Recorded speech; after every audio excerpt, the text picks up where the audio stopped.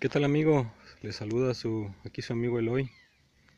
Aquí estamos otra vez desde Pinoltepec. Hoy quisiera compartirles aquí un pequeño videíto de este lugar aquí donde me encuentro ahora. Vine a hacer unas maniobras aquí al campo y por aquí tengo una parcela y bueno, quiero compartirles este pequeño lugar, esta hermosa barranca.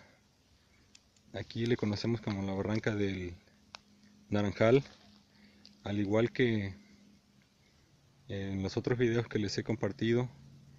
Les he comentado esto, que todas las barrancas llevan un nombre aquí en mi pueblo y bueno, particularmente esta, la barranca del Naranjal, eh, lleva su nombre porque ah, ahí en la parte de abajo, aquí hacia mi lado derecho, de donde justo vengo ahorita, hay una parte donde mi bisabuelo tenía un naranjal. Bueno, es un lugar donde siempre ha sembrado maíz, pero tenía árboles de naranja. Y así se le quedó en la barranca del Naranjal.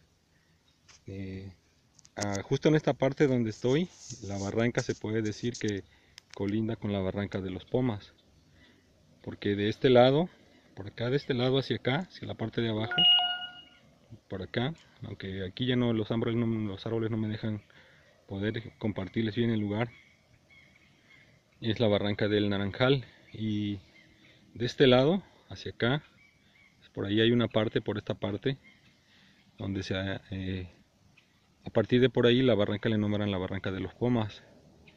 Y la barranca de los Pomas le nombran así pues porque en el arroyo o en el río hay mucho árbol de poma rosa y lleva su nombre, por eso la barranca de los Pomas. Toda esta parte de aquí abajo, toda esta parte hace como una cañada. Anteriormente se producía mucho mango, a mí me tocó ahí trabajar, cortar mango, acarrear con bestias. Y bueno, por los climas que han cambiado, el, el clima así no es favorable para el mango, porque el mango tiene algo que si le hace frío, la flor se echa a perder. Y bueno, la gente cambió el uso de la tierra. Han sembrado ahora limonales, platanales. Y esta zona, lo que es todo mangal aquí, pues prácticamente dejaron, pues ahora sí que ahí se perdiera el mangal, aunque ahí está el mangal. Sigue siendo parte de la naturaleza de este lugar, el mangal. Pero ya no se da el mango. Sí se da, pero muy poco. Y bueno, aquella cañada que se alcanza a ver ahí de este lado es una cañada que viene del ejido de Corral Falso. Si ven mi video un poco borroso, un poco nublado, es porque es un día lluvioso. Bueno, no lluvioso, pero se está incluso hasta lloviznando. Y por eso es que se ve así. De aquel lado, esta parte de allá, ahí le nombran la calzada, aunque está en el ejido de Corral Falso, le nombran la calzada porque de hecho hasta la fecha está ahí. Han de ser como unos 500 metros que hay una calzada de piedra. Anteriormente, cuando no existía la carretera estatal la 140, dicen que ese era el camino real, que por ahí subían las carretas que venían de Veracruz, y donde está esa calzada era un descanso, y ahí dice que cambiaban carretas. Eso dice mi papá, que eso le contaban los abuelos, porque de aquel lado, toda esa loma, por esta parte de por acá, más o menos por ahí, está la barranca, están los Reyes. Más adelante, más hacia acá, por ahí está Corral Falso. Y la calzada, como les digo, está en la parte de atrás de Corral Falso y en la parte de atrás de frente de los Reyes, por ahí. Pero es un lugar que hasta la fecha está, ahora es una propiedad privada. Pero a mí incluso me tocó conocer ese lugar y era una calzada bien hecha. Había como una explanada grande que me imagino que ahí sigue.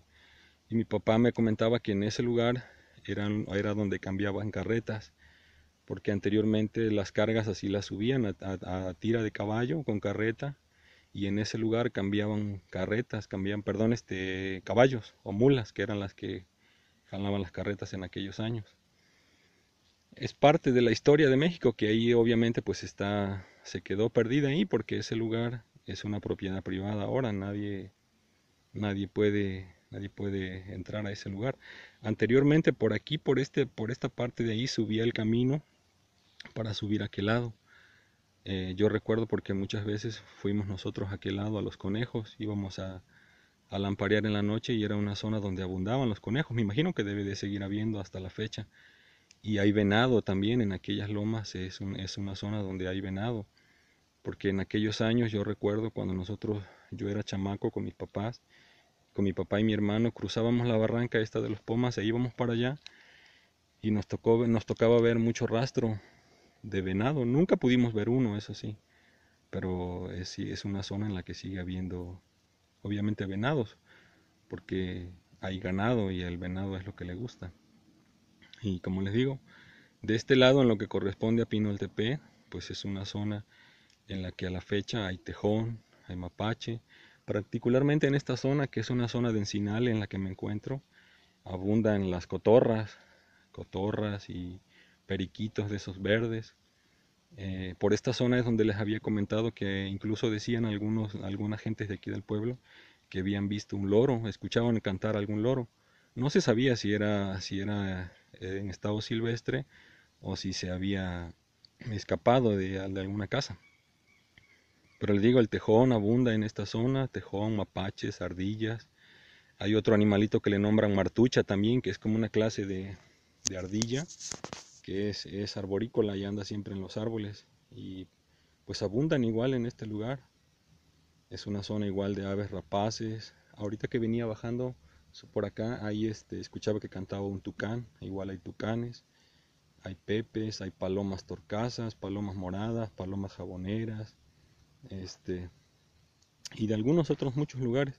Por la carretera por la que yo llegué, quisiera compartírselas, es esta, mira, la carretera en la que viene de un terreno donde nosotros trabajamos allí y le nombramos el Naranjal, y es por eso que la barranca lleva el nombre de Naranjal. A la fecha todavía se pueden encontrar allí árboles de naranja de esa dulce, y por eso lleva el nombre del Naranjal.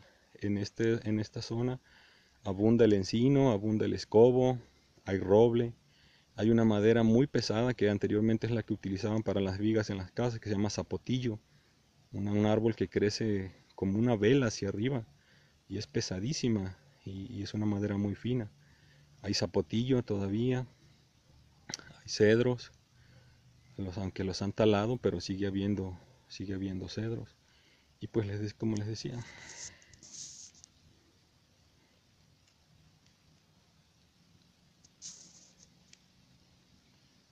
pues saludos amigos, era parte de lo que yo les quería compartir, saludos.